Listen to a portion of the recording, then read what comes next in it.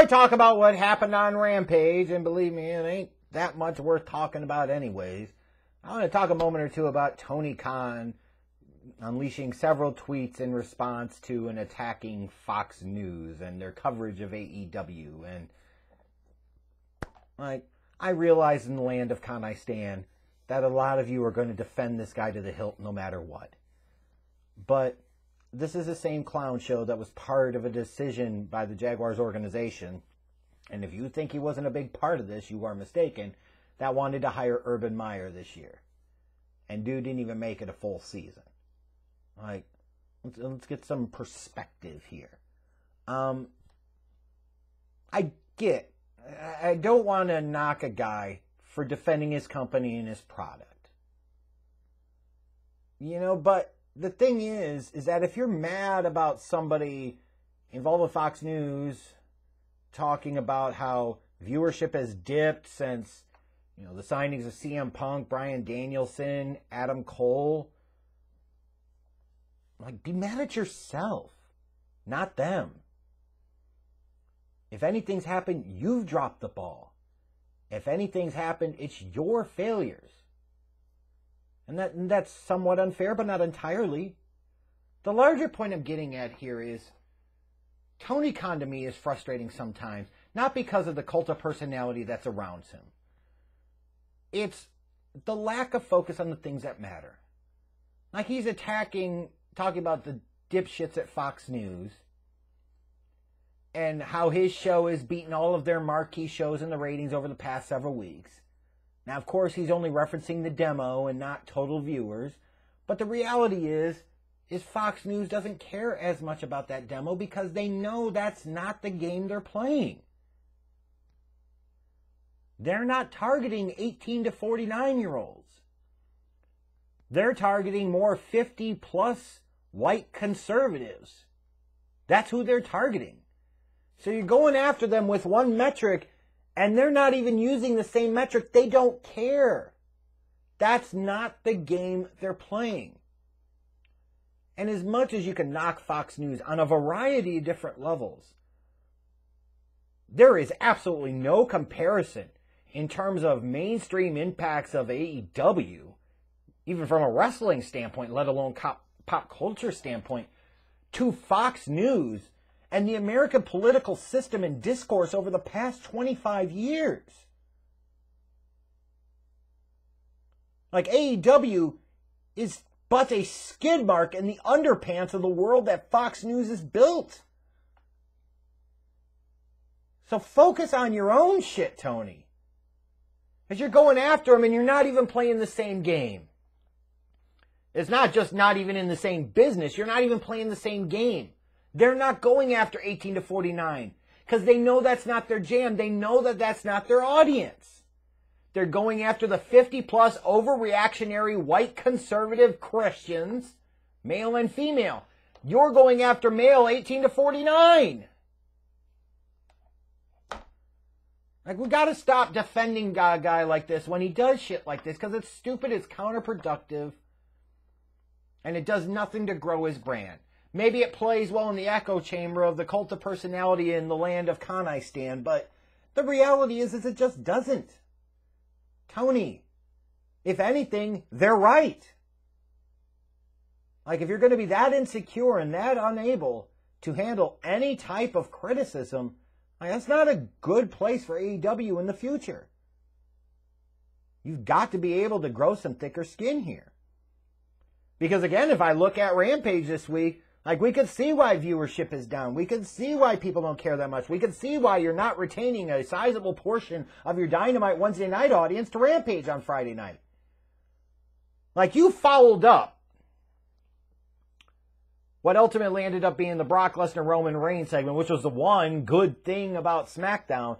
And you're turning around and you're following up with the Elite versus the Best Friends, where you've got Adam Cole, who was one of your big gets of a couple of months ago, part of a losing team on a match. That's not how this should be done. Adam Cole is one of your most over performers in the company, period. This dude can get a pop and a massive reaction. And you've made him into a background player already. It doesn't matter if a Fox News or some other media site is criticizing you in the loss of viewership. Fans should be criticizing you because that's stupid. And I know you're appealing to a lot of match and moves are all that matters marks, but they're not helping you. That's why your product is not growing.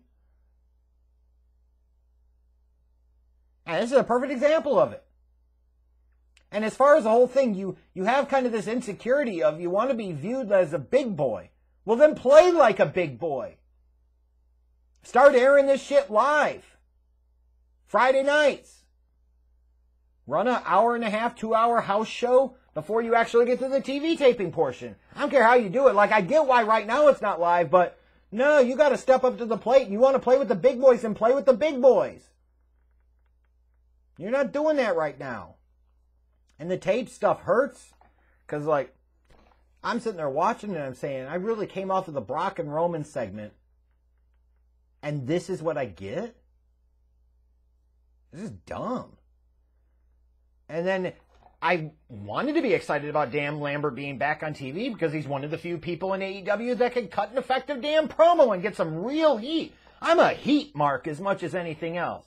I'm a mark for stories and promos and characters and reactions, but the right types of reactions. But Dan Lambert gets that Cornette type of reaction, like if you had dropped Jim Cornette in and let him be Jim Cornette. That's the type of reaction you would get from this audience. Dan Lambert, same thing. But of course, they've got to find a way to fucking shoehorn Cody Rhodes into this crap. Cody Rhodes, I swear to God, is the most forced character in wrestling today. I'll go even further. I'll say he's more forced now than John Cena was a few years ago. Because at least I can say with John Cena, he could sometimes pull a great promo out of his ass. And frankly, some of his matches were also better.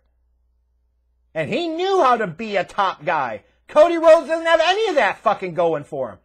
He's more forced than Charlotte 50 Faces of Flair. Oh yeah! Speaking of insecure, narcissistic idiots that are out of touch, that are trying to play a joke on everybody, but they're only playing a joke on themselves, it's Cody Rhodes. Oh, his brother came back! Yay! It's key, though. We got to make sure Dustin gets that push, because the future is now, damn it! Don't need these young bucks. They can wait. Anyway, now you had a submission match between Ty Conti and Penelope Ford. And you wonder why your viewership of Rampage is not that great. I don't want to hear fucking excuses about time slots or anything like that. That's excuses. Booking shit like Ty Conti versus Penelope Ford in any type of submission match, continuing to put Penelope Ford in the ring in wrestling matches, you get the viewership and ratings you deserve. Not good. As far as the Owen Hart Cup tournament being announced, to talk about that coming up in May, don't have much of an opinion on that right now. It's cool. Like, any place that we can celebrate the legacy of an Owen Hart, I am down for. I am down for. But the main event was a 10-man tag, and the best part about this, honestly, when it was over and Jurassic Express came in and made the save, and you had the face down between them and the Lucha Bros. Yeah, inject that into my veins. But again, the Lucha Bros have been shitty tag champs. Not their fault. They're just put into bad spots. They should have never been the tag champs. It should have been the Jurassic Express that won these damn belts. So hopefully they're going to right this wrong, but it just doesn't feel the same since it wasn't the Jurassic Express that beat the Young Bucks. I mean, that was a cool moment at the end, but like at the very beginning of Rampage a few months back, I think it was Excalibur talk about this is the fastest 60 minutes in pro wrestling. Fuck, I wish it actually lived up to that, because that could be the identity. But they've got very blasé and very formulaic in terms of what they do. Part of that is because it's only an hour. Part of that is because they're taped. Part of that is for a variety of different factors. It's just when you look at this, the Elite versus the Best Friends. Okay, Trent gets some shine. Cool. What about Adam Cole?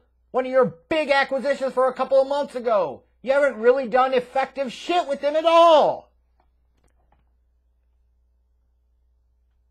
Dan Lambert's back just so that way Cody Rhodes can appear, just so that way you're an excuse to show Dustin Rhodes. Like, These are not needle movers. These are not things that are going to make for exciting television. They just don't. Like, I mean, what I've talked about here in terms of the actual show, like if I put that on paper, and sometimes when you write it down on paper, I understand it could be misleading. But if you looked at this, you'd probably say, hey, the Elite versus Best Friends match was probably a good match, but it's stupid that Adam Cole is part of teams that keep losing matches. Well, that's absolutely what happened here.